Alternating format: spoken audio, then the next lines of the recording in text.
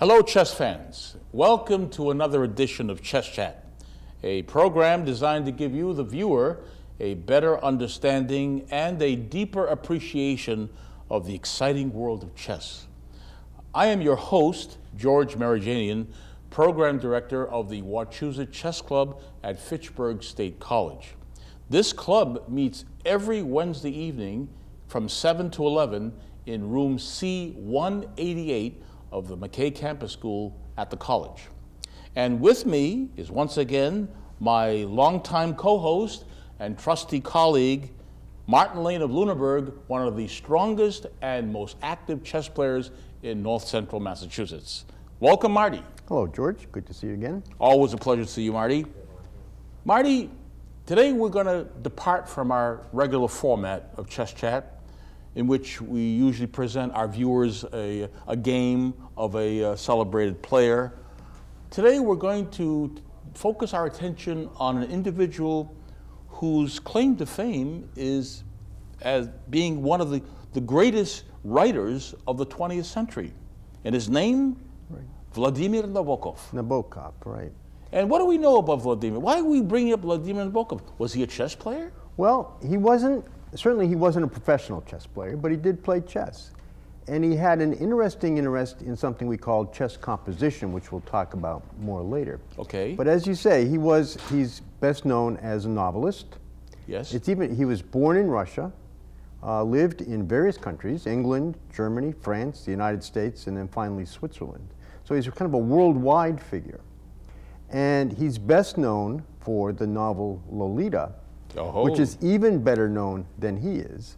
And most people, when they hear, if they know the name Nabokov, they immediately say Lolita, which is something that happened at Chess Club the other night when you and I were talking about this program. Yes, we did mention Nabokov. And one of our members said, "Oh yeah, I love that novel Lolita." Yes. And and he's forever associated both with the novel and the movie that the Stanley Kubrick 1961 movie, I think. Yes, that was with Shelley Winters and James Mason. Yes, right. And that book was considered by critics, it's considered a great novel, both in style, structure, theme. As a work of art, it's always on every top 10 list of great novels of the 20th century. Yes. But because of its theme, because of its subject matter, it was also probably one of the most notorious modern novels. It was banned in France for several years before it was allowed. And parts of it were banned in the United States. It's about an obsession that a middle-aged man has for a young girl, and he runs off with her. And this broke all taboos. It took Nabokov 2 years to find a publisher to do it. He sent it to Viking, Simon & Schuster. They didn't want to touch it. They wanted no part of this. I see. Finally, it was an obscure Olympia Press published it, and it took off. It made him famous. Stanley Kubrick, turned it into a film. Nabokov wrote the screenplay. He didn't really want to, but he didn't want somebody else to write the screenplay of his novel. But his attitude towards it was, it's like trying to sketch a painting you've already finished. Right. He said he just wanted to get it down and out. And he once said, Lolita is famous. I am obscure, doubly obscure novelist with an unpronounceable name. Yes. He was always in trouble because people could not pronounce his name correctly. So he wrote this he also taught English in different places. He wrote this little ditty for students to help with the pronunciation. He goes, "The querulous gawk of a heron at night prompts Nabokov to write." Okay. This is how he would teach them about his name. But he led a life that was tremendously interesting.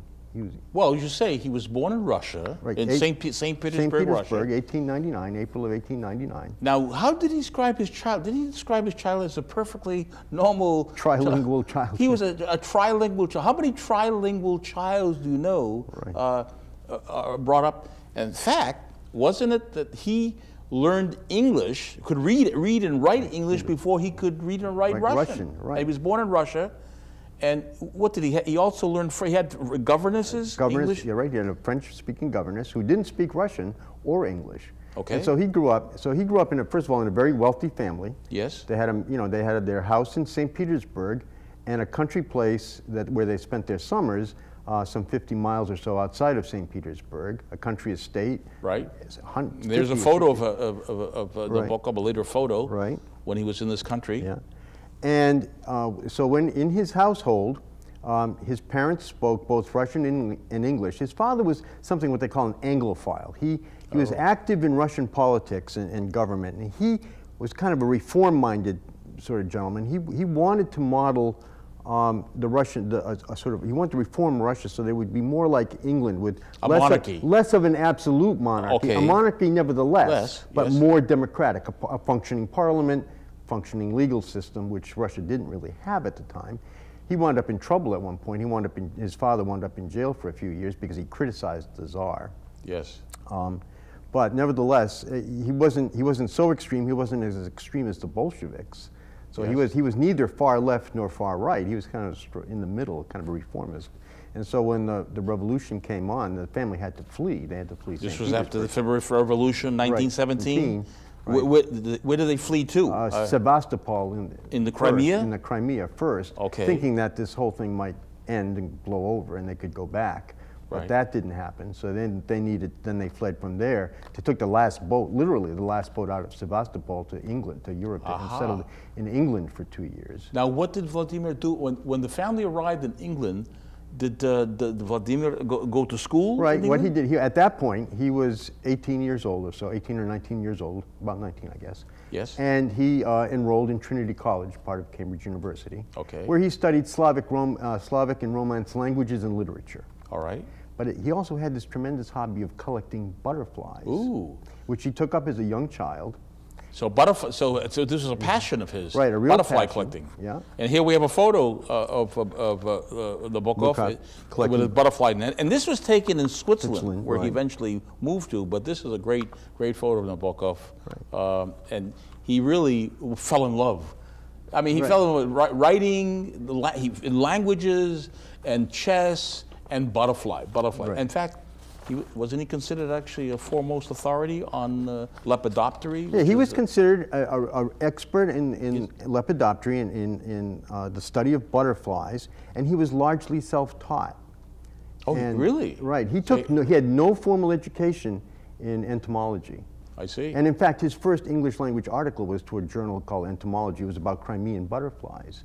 I see. And in his autobiography, he writes really quite beautifully about his first experience with butterflies.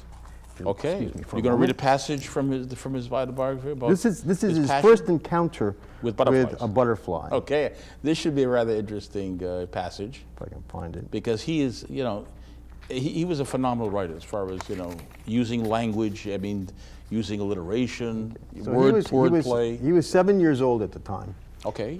On the honeysuckle, overhanging the carved back of a bench just opposite the main entrance, my guiding angel, whose wings, except for the absence of a Florentine limbus, resemble those of Fra Angelico's Gabriel, pointed out to me a rare visitor, a splendid pale yellow creature with black blotches, blue crenels, and a cinnabar eye spot above each chrome-rimmed black tail. As it probed the inclined flower from which it hung, its powdery body slightly bent, it kept restlessly jerking its great wings, and my desire for it was one of the most intense I have ever experienced. That was his first contact with a butterfly. At the age of 7? At the age of 7, he caught this butterfly, and he was caught. Yes. And then he, in a kind of an interesting combination of chess and butterfly hunting, he talks about a time when he encountered a rare butterfly. He saw a rare butterfly, so he wanted to catch it. Yes. Okay. So he says, I remember one day when I warily brought my net closer and closer to an uncommon hair streak that had daintily settled on a sprig. I could clearly see the white W on its chocolate brown underside.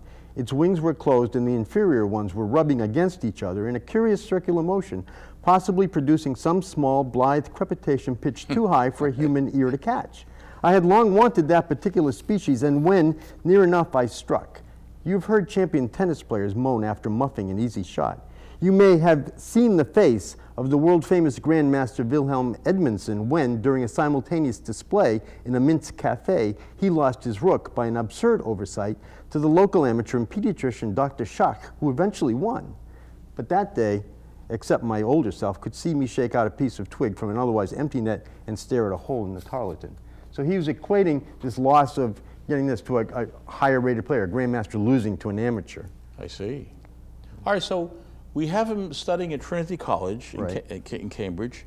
Now he completed his studies there. He was in England, right? But did not the family move? The family fairly soon moved on to Berlin. Yeah, without him, he needed to finish his studies. All right. And there was a large Russian emigre population there at the time. In fact, Berlin, Germany had a sizable, after World War I, there was a sizable Russian emigre community in Berlin, Germany. Right. So then once he finished his studies, yes, then he joined his family in Berlin, where he started to try to establish himself as a writer.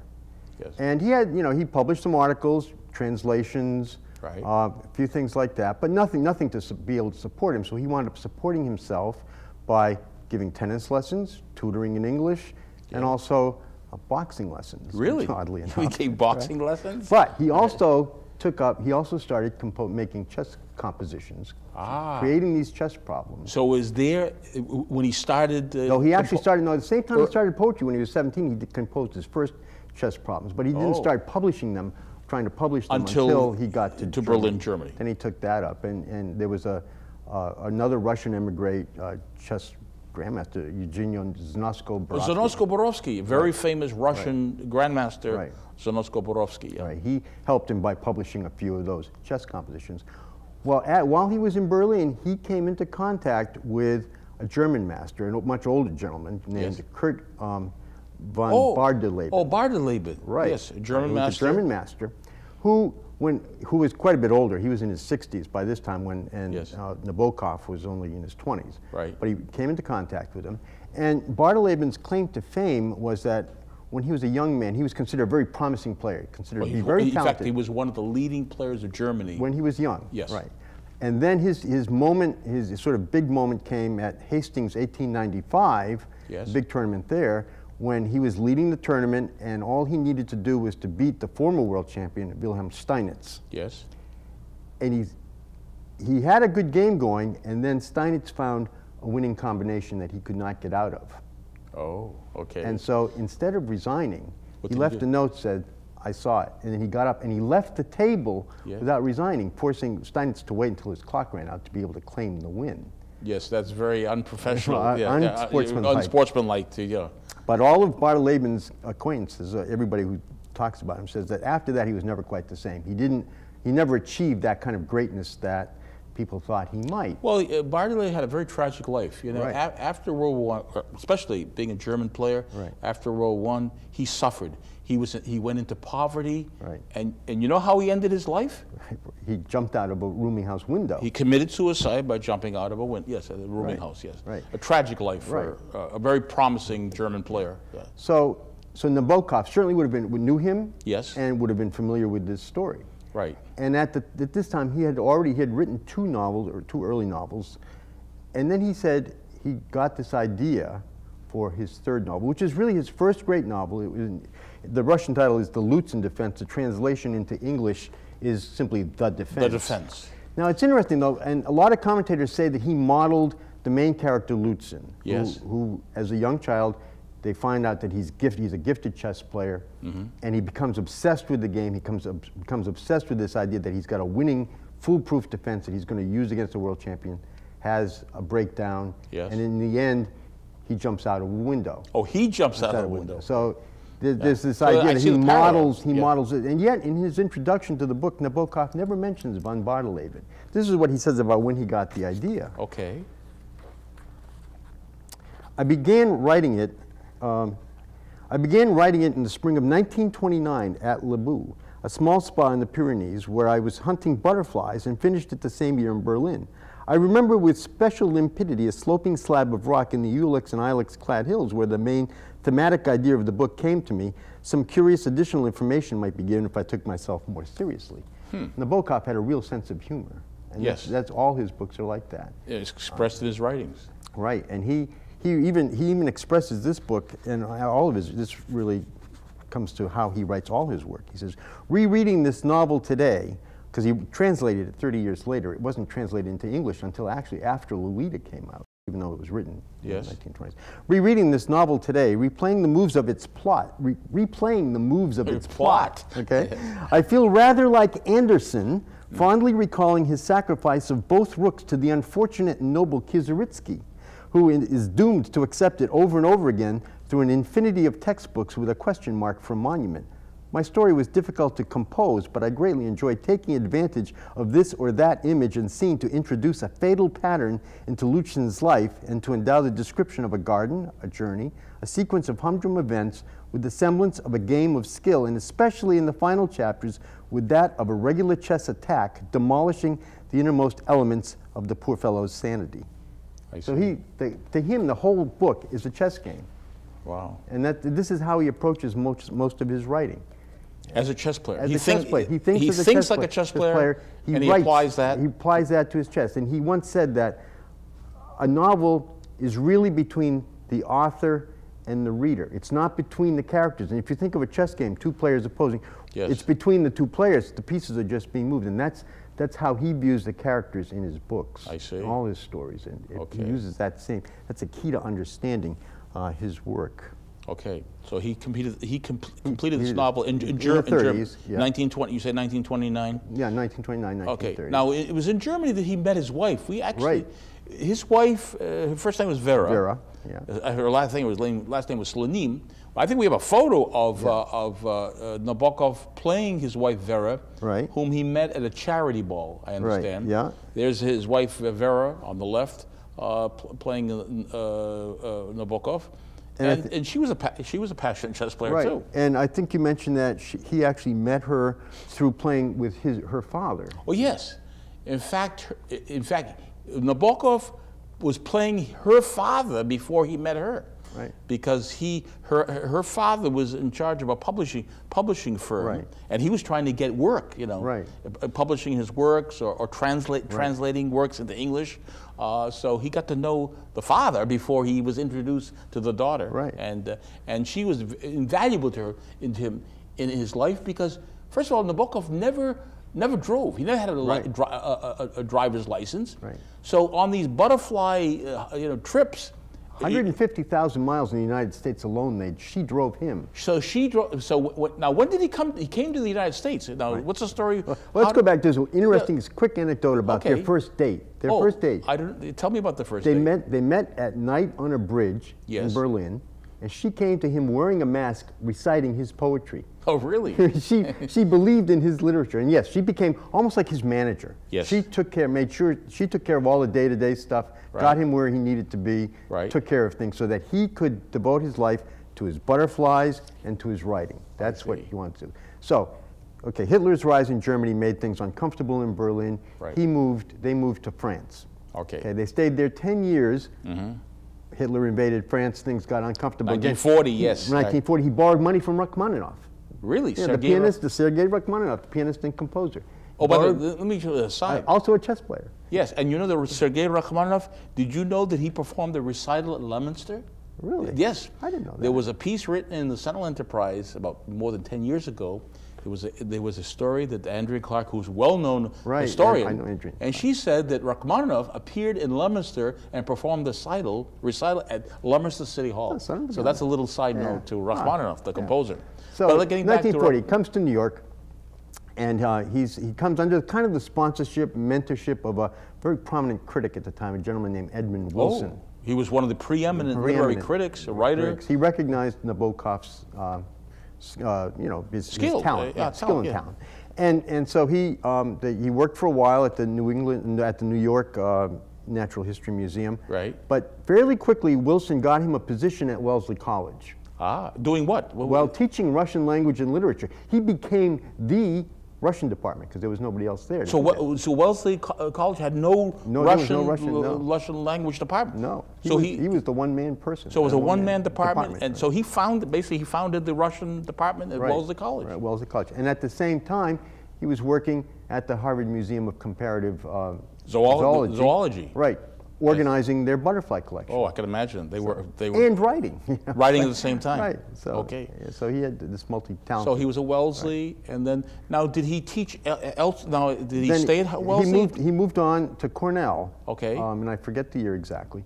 But that is where he wrote, that's where he wrote Lolita, and also this autobiography, Speak Memory. Right. And he stayed there until 1959, because then the fame from Lolita, for the first time in his life, gave him enough money that freed him up to be able to do what he wanted. He didn't have to teach. He didn't have to catalog butterflies. He and Vera moved to Switzerland, and that's where he lived until 1977 when he passed away. Yes, yeah. And you know, it's interesting. I read that his way of maintaining a manuscript was on index cards. Right. That some writers back then would do on yellow legal pads, but he kept all his writings, his manuscripts, on 3x5 index cards. Right. I mean, I don't know how many writers do that or did that, but that's an interesting fact about Nabokov. So, do we want to look at this problem here? Let's. Okay, so he was passionate about chess. He used chess to incorporate it in his writings, and it was during this time in Berlin that he started composing, seriously composing, right? But he actually composed throughout his life, right? Especially after he moved to Switzerland, he had more time to compose problems. So maybe we should present our viewers some of the problems he composed. Right. We have one on our board, and I think our director Darren Dame actually has this we have a graphic of what we call a fairy. This is called a fairy chess problem. Right. Now, a fairy chess problem is not your regular type of chess problem. It's one involving where maybe one side helps the other be mated. But this is a case, this position in front of us is a case where it's where white is going to take back a move. It's white's move, but white in this position is going to take back his last move, and by taking back the last move, he's going to be able to checkmate black in one move. So this is the problem. You have to be a Sherlock Holmes to do retroactive, retrograde analysis. Right. So we get this very interesting position here. So what could have white's last move been to be what move could have been white's last move where he could have played something different to mate black in one move? Well, and it's not easy. Well, first of all, we would look and say, well, gee, the white queen rather is threatened. Black could take it immediately. So you're thinking, well, he wouldn't have moved his queen into that position on the last move, because that would just be a giveaway. Right. Yes, exactly. The queen's under attack. Yes, right. That. Right. And the queen is pinning one of the rooks against the black king. So that's one. Right. Also, then you look at the white rook and the black queen. Well, why didn't he just take, how did that rook get there? You start asking the question, how did that rook How did this rook get here? Without taking the queen? I mean, exactly. So how did that rook get here without being able to take this queen? I mean, so you're thinking, well, that makes no sense. He wouldn't just leave the position, and he's got to solve these two problems. So now you have to sort of assume that maybe the rook wasn't there. So where did the rook come from? He's got where the only other. Well, the square that he could have moved from would have been the one right next to it. That doesn't change anything. Right. So what's the other way? He would have had to have been promoted. Promotion. Okay. Right. So which is. So this rook was not here. There was a black piece there. Or there was actually a white pawn. Let's put a white pawn. So actually, the position that actually appeared on the board was this with a black piece on. So there had to be a black piece. Right. But it couldn't be. It couldn't be another. We already have the two. We rooks. have the other rook, so it couldn't be another rook. Okay. So it had to be either. But also maybe could it have been a knight? Right. It would have to be a piece like that. It would have to be a bishop or a knight, because as you say, the two rooks are already on the board. But this knight also adds further protection to this rook right here. Right. Okay. So if this were the position, let's assume this is the position, then what white could do is to capture this. The d pawn captures the knight on c8 and promotes it not to. Normally you promote to a queen, but in a case like this, if you promote it, let's promote it to a rook. Right. You could have promoted it to a rook. Okay. Or a queen. Or queen. Wait, this is the position now. Right. Okay, but no. Here's the problem. That is, if we promote it to a rook, we reach the position on the board. Right. But we're not going to do that. Right. So we have to be able to mate in one move. Right. In order to checkmate in one move, we have to take this pawn on d7 and capture the rook on e8. Right. And not take another queen, but take a. Do we have another knight available to promote this to? Now, if we take another knight, and promote that to E8, this knight now checks the king, defends the rook, which the king was attacking, Right. but also does not allow the rook to capture this knight that's checking the king, because the rook is pinned to the queen. So this is checkmate in one move. Right. Okay, so this is the solution. Yeah. These are not hard. No. Again, the fairy chess problems are very rare in the But problem. they're hard to compose. They're hard to compose. And did you tell me that he considered this his favorite? This he considered This his favorite. position- This problem he This considered was his He favorite? dedicated it to Zanosko-Borovsky. Yes. He created it much later in life, Right. I think, or maybe Right. not. No, he Okay. came back to it. All right. You know, do we have time to present? Actually, I'd like to present to our viewers, you and I, my favorite Nabokov problem, if we can do that. Sure. And we actually, if we look at our background here, Okay, yeah. we can Can we take see this. that? But actually, can we set it up actually on the board here? Sure. So our viewers can have a better idea? Okay, so let's put now the rook on A1. And where's the king? Here.